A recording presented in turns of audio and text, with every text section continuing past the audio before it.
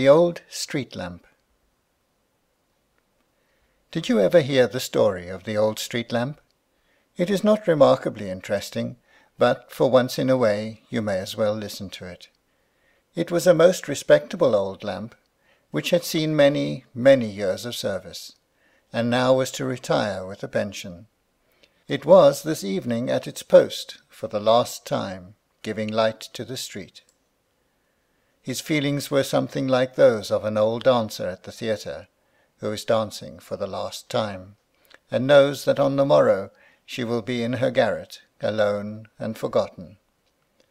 The lamp had very great anxiety about the next day, for he knew that he had to appear for the first time at the town hall, to be inspected by the mayor and the council, who were to decide if he were fit for further service or not, whether the lamp was good enough to be used to light the inhabitants of one of the suburbs, or in the country at some factory, and if not, it would be sent at once to an iron foundry, to be melted down. In this latter case it might be turned into anything, and he wondered very much whether he would then be able to remember that he had once been a street lamp, and it troubled him exceedingly. Whatever might happen, one thing seemed certain, that he would be separated from the watchman and his wife, whose family he looked upon as his own. The lamp had first been hung up on that very evening that the watchman, then a robust young man, had entered upon the duties of his office. Ah, well, it was a very long time since one became a lamp and the other a watchman. His wife had a little pride in those days. She seldom condescended to glance at the lamp, excepting when she passed by in the evening, never in the daytime.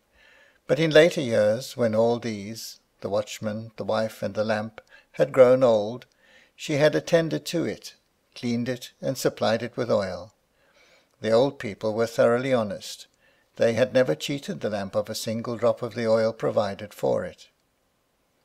This was the lamp's last night in the street, and tomorrow he must go to the town hall. Two very dark things to think of. No wonder he did not burn brightly. Many other thoughts also passed through his mind. How many persons he had lighted on their way, and how much he had seen. As much, very likely, as the mayor and corporation themselves. None of these thoughts were uttered aloud, however, for he was a good honourable old lamp, who would not willingly do harm to any one, especially to those in authority. As many things were recalled to his mind, the light would flash up with sudden brightness. He had, at such moments, a conviction that he would be remembered. There was a handsome young man once, thought he. It is certainly a long while ago, but I remember he had a little note, written on pink paper with a gold edge. The writing was elegant, evidently a lady's hand. Twice he read it through, and kissed it, and then looked up at me with eyes that said quite plainly, I am the happiest of men. Only he and I know what was written on this his first letter from his lady-love. Ah, yes, and there was another pair of eyes that I remember. It is really wonderful how the thoughts jump from one thing to another. A funeral passed through the street. A young and beautiful woman lay on a bier, decked with garlands of flowers and attended by torches, which quite overpowered my light.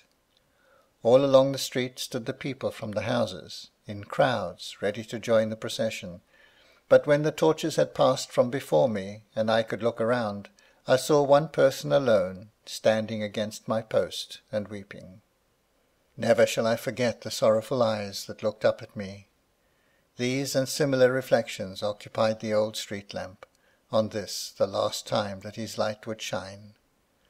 The sentry, when he is relieved from his post, knows at least who will succeed him, and may whisper a few words to him.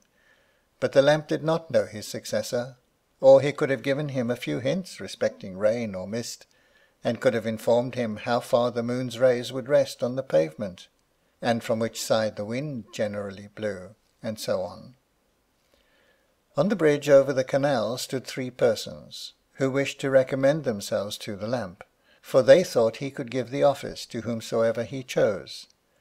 The first was a herring's head, which could emit light in the darkness. He remarked that it would be a great saving of oil if they placed him on the lamp-post.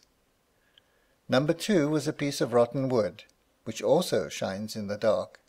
He considered himself descended from an old stem, once the pride of the forest. The third was a glowworm, and how he found his way there, the lamp could not imagine. Yet there he was, and could really give light as well as the others. But the rotten wood and the herring's head declared most solemnly, by all they held sacred, that the glowworm only gave light at certain times, and must not be allowed to compete with themselves.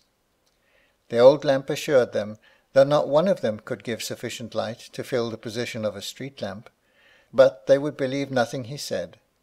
And when they discovered that he had not the power of naming his successor, they said they were very glad to hear it, for the lamp was too old and worn out to make a proper choice. At this moment the wind came rushing round the corner of the street, and through the air-holes of the old lamp. "What is this I hear?" said he. "That you are going away to-morrow? Is this evening the last time we shall meet? Then I must present you with a farewell gift. I will blow into your brain, so that in future you shall not only be able to remember all that you have seen or heard in the past, but your light within shall be so bright that you shall be able to understand all that is said or done in your presence." "Oh, that is really a very, very great gift," said the old lamp. "I thank you most heartily. I only hope I shall not be melted down." "That is not likely to happen yet," said the wind. "And I will also blow a memory into you, so that should you receive other similar presents, your old age will pass very pleasantly." "That is, if I am not melted down," said the lamp. "But should I, in that case, still retain my memory?" "Do be reasonable, old lamp," said the wind, puffing away. At this moment the moon burst forth from the clouds. "What will you give the old lamp?" asked the wind. "I can give nothing," she replied. "I am on the wane, and no lamps have ever given me light, while I have frequently shone upon them." And with these words the moon hid herself again behind the clouds, that she might be saved from further importunities.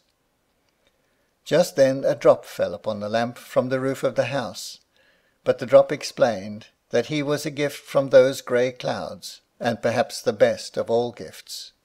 "I shall penetrate you so thoroughly," he said, "that you will have the power of becoming rusty, and if you wish it, to crumble into dust in one night."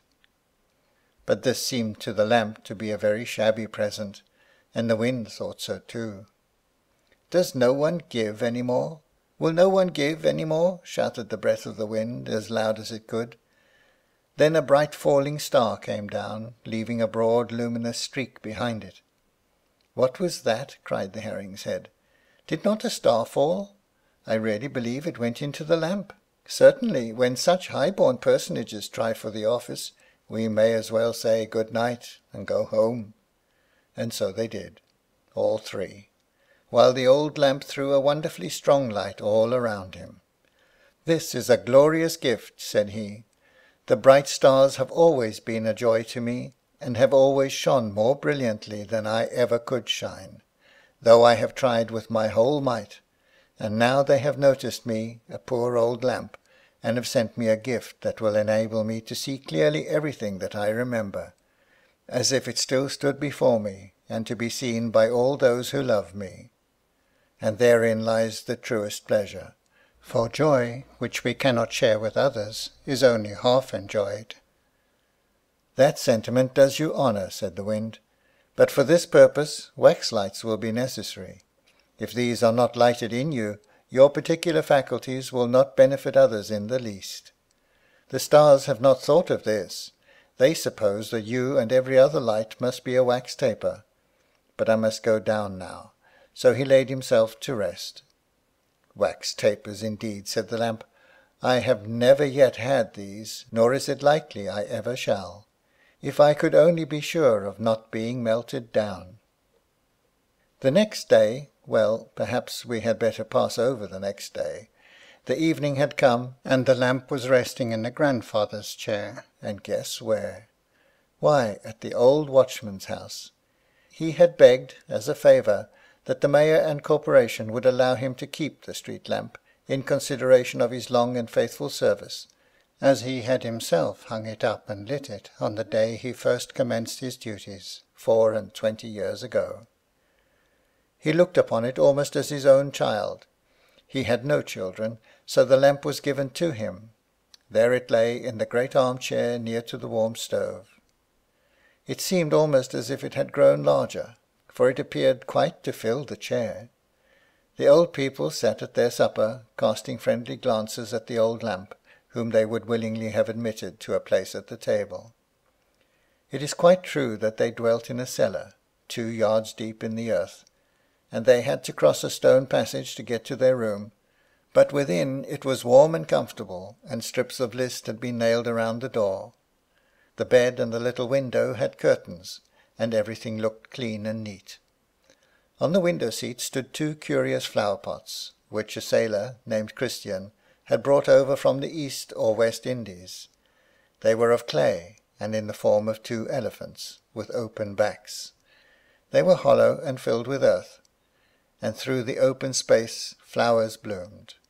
In one grew some very fine chives or leeks. This was the kitchen garden.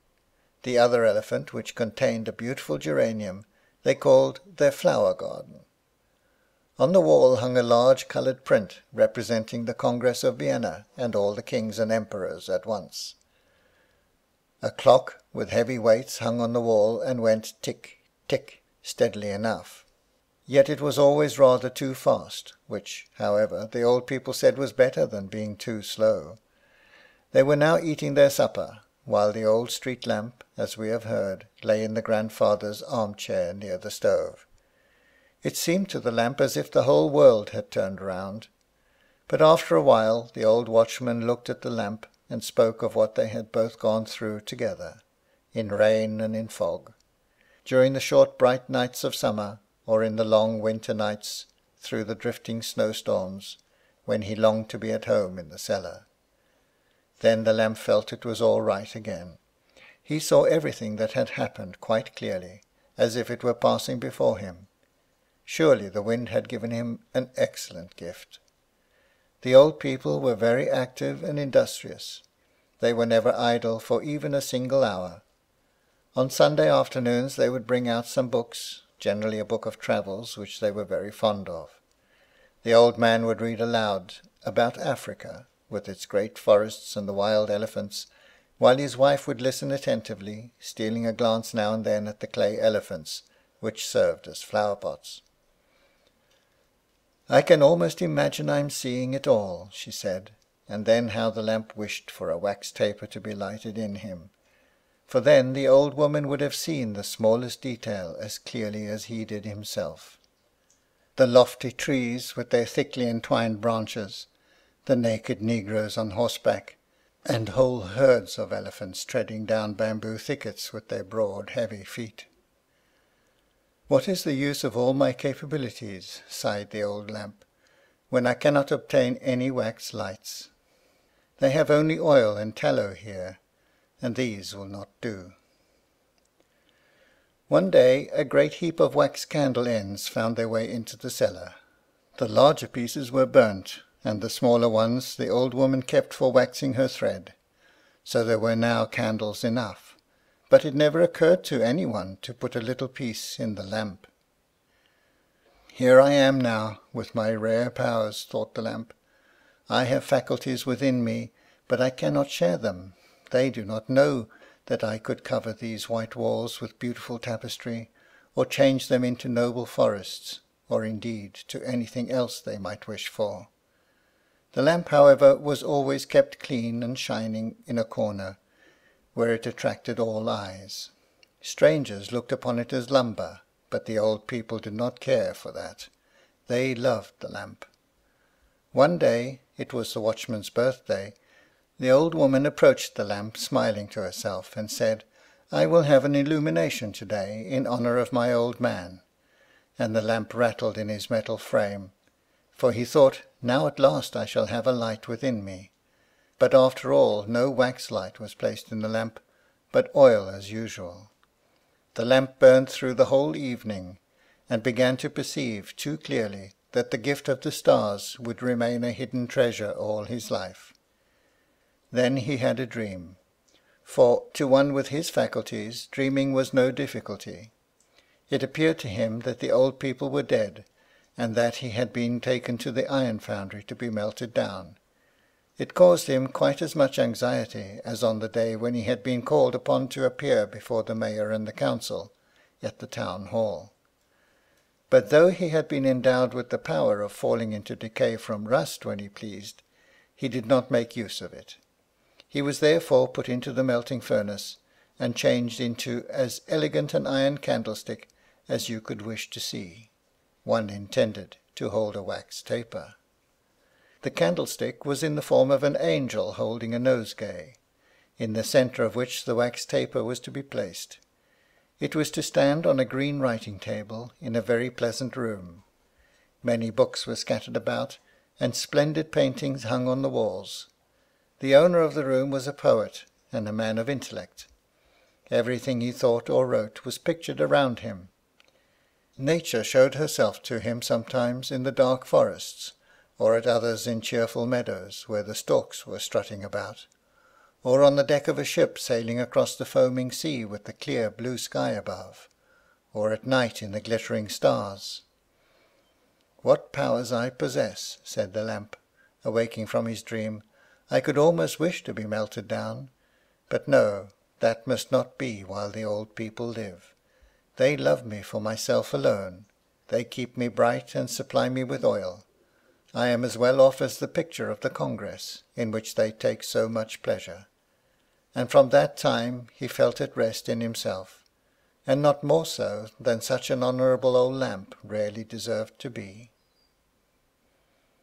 End of The Old Street Lamp. Recording by Noel Badrian, County Offaly, Ireland.